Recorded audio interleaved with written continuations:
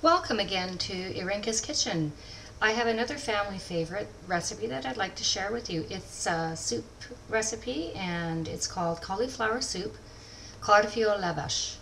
So what I'd like to do is begin by showing you how this simple, easy recipe can be put together in about 20 minutes. So first I have here a stock pot, and what I've done is I've heated part of the oil. I use 1 tablespoon of olive oil. So this is kind of heating up, and then what I'm going to do is I'm going to fry and saute all my vegetables. So I have a numerous amount of vegetables here. I have 1 small head of cauliflower. I have 2 medium carrots. I have 1 medium parsnip. I have 2 potatoes and 1 medium onion and 2 celery sticks. So I've cut them up, I've diced them up into small pieces. So what I'm going to do is I'm going to start, and I have 1 medium onion. So what I'm going to do is I'm going to start adding the onions, and I'm going to saute the onions. Now I've used a large stock pot, so you have a lot of room to put all the vegetables into here. So this is going to be sauteed, the onions. And this is another family favorite recipe. My mom would make big bowls of soup of this during the winter. It's great for summer also. And she'd use fresh vegetables from the market or from her neighboring grocery store. She would buy all the vegetables. And it's very filling. You could serve it with some bread, some rye bread, and this could be a meal in one.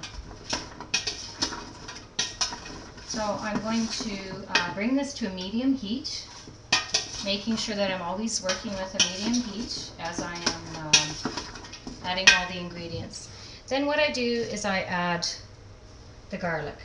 So I put that into there, and I'm going to add a little bit more of the oil, the remainder of the oil. I've used about half of that, half a teaspoon of that. So now I've got a tablespoon of oil in there.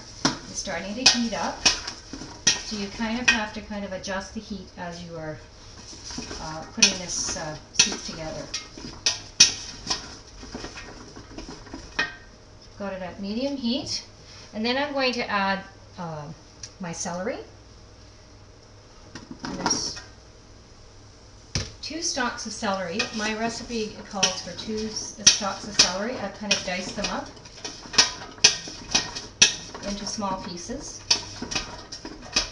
And I just continue to fry and saute this, and then I'm going to add my carrots.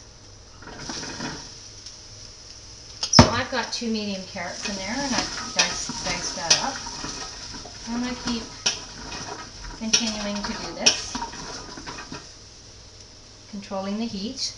And then I'm going to add parsnips. So I've used parsnips, 1 medium parsnip. And parsnips are quite sweet, and it's very traditional to put them into Hungarian soups.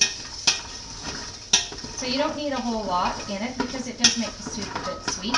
So if you want more, you can add more. So I think one parsnip is enough. So keep continuing to saute that, and then I have potatoes. So I've cut up some potatoes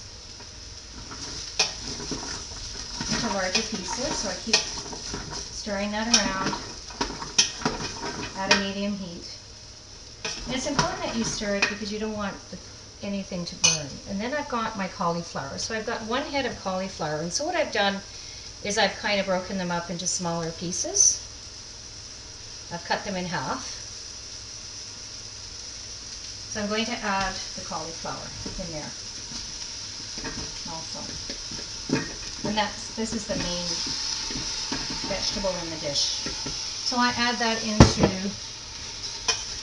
the rest of the vegetables, and I stir it around, mixing the vegetables together. And this was also a family favorite of my grandmother's. When I went to visit her in Hungary, I'd go to visit her on my vacation. I had time off as a teacher, and I would spend about 6 weeks with her, living with her in her apartment. And so I'd go to the market with my aunt early in the morning. We'd get up about 5 o'clock in the morning and we'd go, and all the fresh produce would come in on Saturday morning, and there was eggs and there was vegetables and fruits, all kinds of different things that they sold at the market. So we would pick up fresh vegetables and fruits. For daily, we would go and pick up different produce, meats for cooking. And then I've got some parsley, so I'm going to add that. So I've got about a handful of fresh parsley. If you don't have fresh parsley, you can use dried parsley, but the best is fresh parsley. So I'm going to add that in there. And the reason why I haven't added it directly to the oil is because it can get burned very easily. That's a tip. So my mother or grandmother would add it last, so it doesn't end up burning. So I've got this at medium heat. And then what I'm going to do is I'm going to add, I've got 4 cups of water. And then I've got another 4 cups of water. I'm just going to see how much, if that's enough. And it should cover your vegetables. So I'm going to go and get some more water. And I think I'll probably need about 2 more cups of water.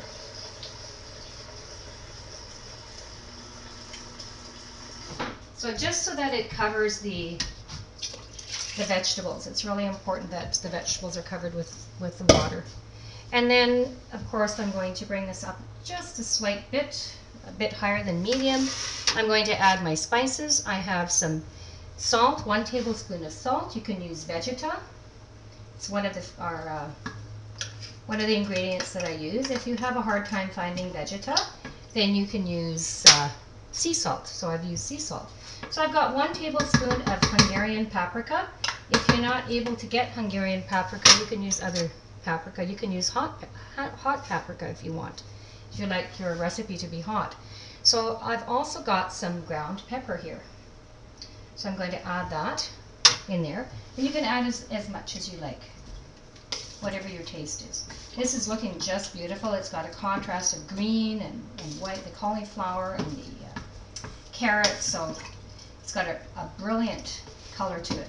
So what I would do is I would I'm going to bring this to a boil. So I'm going to make sure that I'm here when it starts boiling, and then I'm going to put the lid on halfway, and I'm going to leave it to cook for about 30 to 40 minutes. But I would check midway to see how well the vegetables are cooked. And then you can serve this with rye bread. Fantastic dish. If you're expecting more company, you can double the recipe. Freezing it, you could freeze it for about a week or so. You can put it into freezer containers and warm it up when you come home from work so it's ready to go, or you can take it to work with you. The smaller containers, it's great. You know, everybody will be gathered around the microwave at work and they'll be saying, "Oh, does that ever smell nice?" Because I used to do that. I used to take these recipes that I've made so far in the video, and sometimes I'd be sharing them with my colleagues. So you become quite popular wherever you work, because it's just it's homemade food. So I'm going to come back and I'm going to show you what this great recipe looks like. Welcome back again to Irinka's Kitchen. I've had a pot of soup. It's called cauliflower soup. It's called KARFIOL LEVES in Hungarian, and it's been cooking on the stove for about 40 minutes, and it's ready. And what I'd like to do is show you what this wonderful recipe looks like. It smells great in the kitchen. You can smell the cauliflower, the onions, the carrots, the fresh parsnips and garlic and onions, and it's just a fabulous recipe, and the colors are just great. The color contrasts are just great. So what I'd like to do is I'd like to bring it up to the camera as I usually do, and I'd like to show you what this great recipe looks like. The picture of the recipe will also be on my website. A copy of the recipe will also be on my website. So I'd like to just bring this great soup over and show you this great recipe. So I'm just going to bring down the camera.